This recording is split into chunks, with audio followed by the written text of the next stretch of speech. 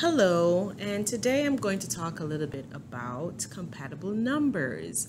I know it is a little confusing for some, so hopefully this video will help to clear some of that confusion. One of the most important things for you to know about compatible numbers is that they are considered to be friendly numbers. They are friendly numbers. And what are friendly numbers? Numbers that usually end in 0 or 5. They end in 0 or 5. So I have a hundreds chart right here. And if you look carefully, you'll see that I highlighted my columns of 5s and my columns of 10s. So if trying to figure out which numbers are friendly numbers, then this is the best way to look at it. Your compatible or friendly numbers are any of these numbers that have been highlighted. Compatible numbers is slightly different from rounding because of the fact that it may end in a 5. When rounding, however, rounding numbers always end with a 0. They always end with a 0. But with compatible and rounded numbers, both of those numbers really help us to do mental math. And being able to do mental math is an amazing thing because it makes it so much easier for us to work with our numbers. So I'm going to do a problem, a couple actually, and you'll see how I can figure out which one of my numbers is the most compatible to use. So here's one example. 27 plus 38. 27 plus 38. So the first thing I will do is I'm going to look at my hundreds chart and I'm going to find the number 28. Here's the number 28. It is in the same row as 25 and 30. Now, if we look at 28, is 28 closer to 25 or is it closer to 30? Well, it is closer to 30 because it only takes 2 jumps to get to 30, while it takes 3 jumps to get to 25. So the most compatible of these two numbers in this row would be 30. So we would use 30 as our compatible number. And I just realized I chose 28 while my number is 27. So for now, I'm going to actually change it to 28, just so it makes more sense. So 28. And my second number is 38. So once again, I'm going to find 38. And 38 can be found in this row. And where is it closer to? Is it closer to the number 40 or to the number 35? In this case, it is much closer to the number 40. So 40 is the most compatible number out of these two, or the more compatible rather. It is the more compatible of, so we would use 40. Now what is the answer? 0 plus 0 is 0, and 4 plus 3 is 7. Our answer would be 70. Now, this is what makes it so easy to work with because these numbers ended in zeros. This is why working with compatible numbers, also known as friendly numbers, makes it easy for us to do mental math because I didn't have to draw and count and use a bunch of tools or manipulatives to solve my answer. Now, let's work this problem out on its own. 8 plus 8 is 16. I carry my 6 ones, and then I carry my 110 here. 3 plus 2 is 5, and 5 plus 1 is 6. When I solved it with the exact numbers, my answer is 66. But when I use my compatible numbers, my answer is 70. What does this tell us? That our exact number needs to be very close to our compatible. Our exact needs to be close to our compatible. So you can see why it makes sense for us to use compatible numbers. Because 66 is about the same thing as saying 70. We have rounded up. But in this case, as I've said, we're not rounding. We're just using compatible numbers.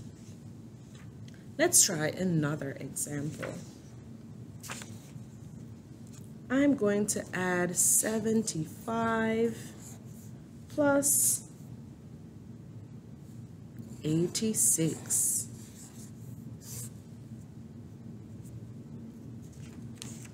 Let's go back here and find 75.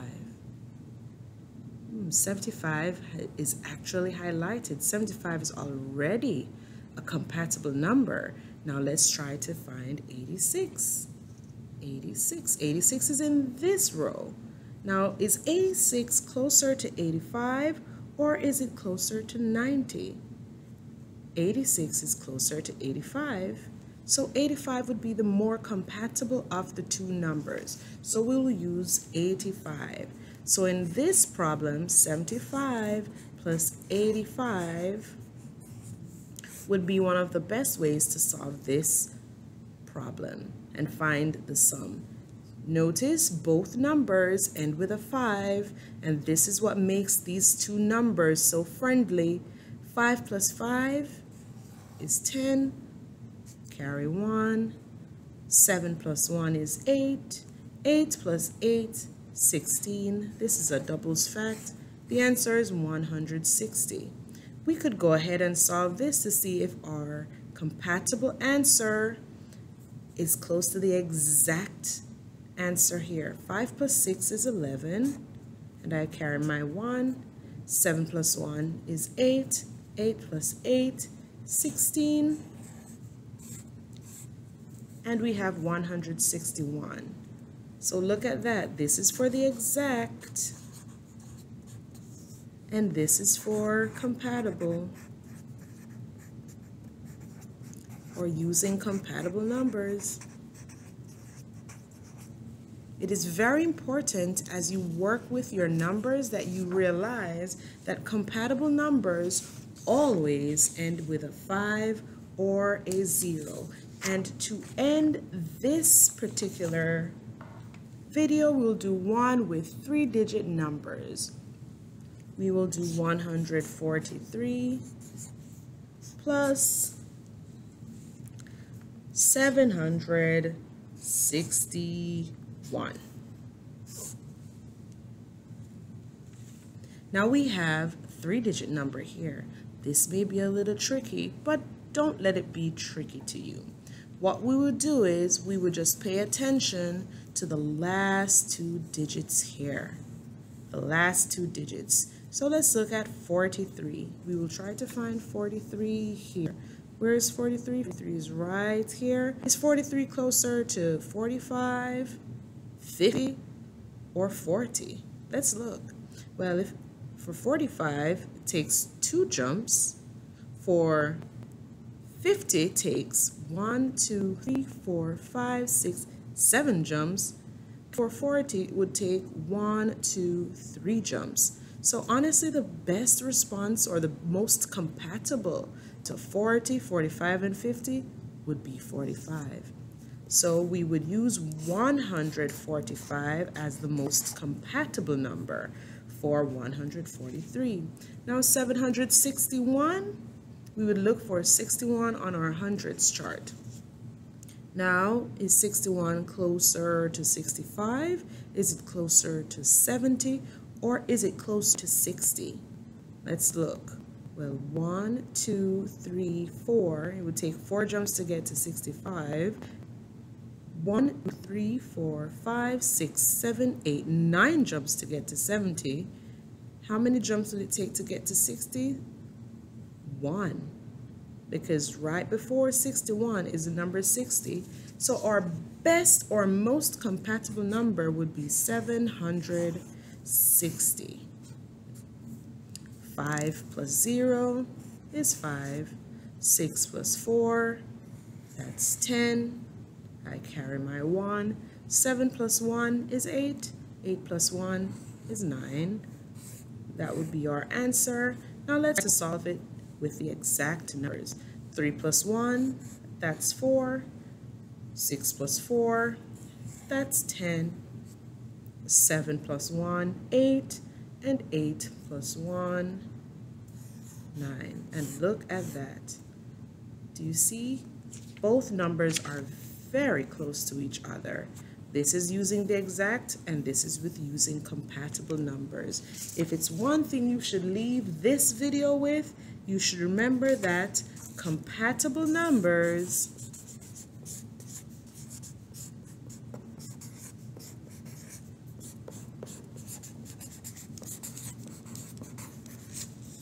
end with a 0 or 5.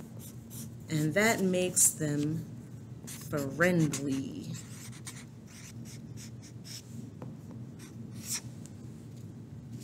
That's all for today's lesson.